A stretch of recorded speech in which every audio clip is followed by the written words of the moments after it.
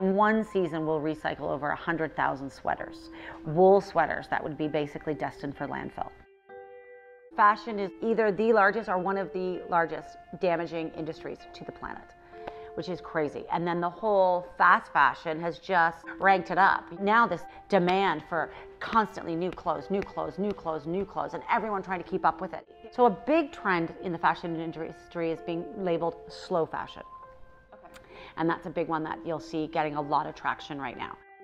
Preloved is, I always say, is an incredible clothing concept. What we do is we take vintage clothing, we completely deconstruct it, we turn it into fabric, and then we blend that with new fabric, with dead stock materials, overrun materials, pretty much whatever we get our hands on to create new clothing that is truly unique.